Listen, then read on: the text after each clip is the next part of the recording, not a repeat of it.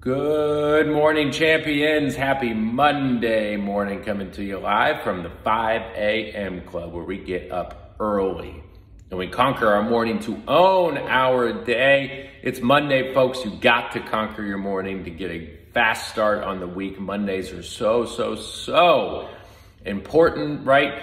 We're all at zero. We're all trying to get a head start, but the head start starts right now. The head start starts in the 5 a.m. club. It starts with getting up early. It starts with writing down your goals. It starts with getting prepared for the week. It starts with making sure that by the time the national Zoom starts at 8 a.m., that you are alert, that you are awake, that you are dressed, that you are ready to conquer the day. Certainly hope you guys are ready to go. I know I am. I spent the weekend at an event. And I got to spend a lot of time with a gentleman named Tim Grover. For those that watched The Last Dance, Tim Grover was interviewed a lot in The Last Dance. He was Michael Jordan's performance and kind of like mental coach. He was then hired by Kobe Bryant to do the same thing. He currently works with Russell Wilson in the NFL. He's had a lot of high-profile athletes and whatnot. And he's very picky on who he works with. And so he talks a lot about, he's got two incredible books, Winning and Relentless. I first heard him speak in, I think, 2018 at 10X. But he's an incredible guy, right? He's not for everybody. He's super raw. He's super aggressive.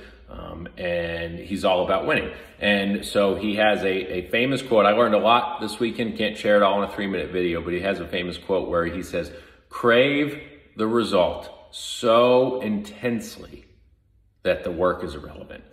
And he talks about a lot of these top performers, how the work that's required to put in,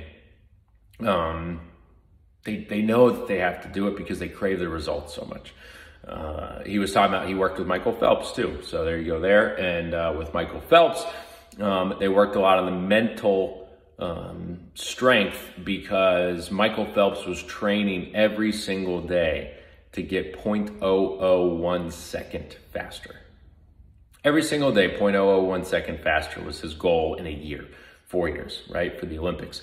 And so people like that have to crave the results so intently that the work doesn't matter.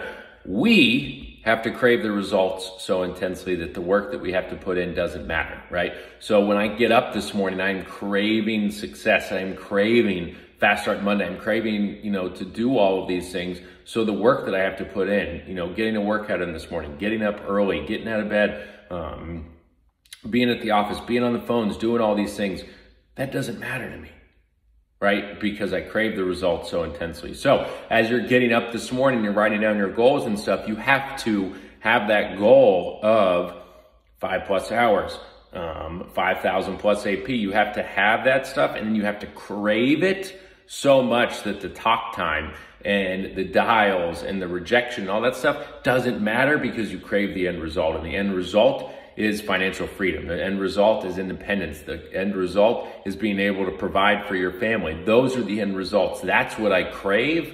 And so the work that I put in on a day in and day out basis does not matter. So aspire to be better today than you were yesterday, folks. Come on, it's Monday. Let's get better today. Just 1% better. Do it every single day. You'll be amazed at where you end up. Let's have a monster Monday. I'll see everybody in the National Zoom soon. I'm out. Woo!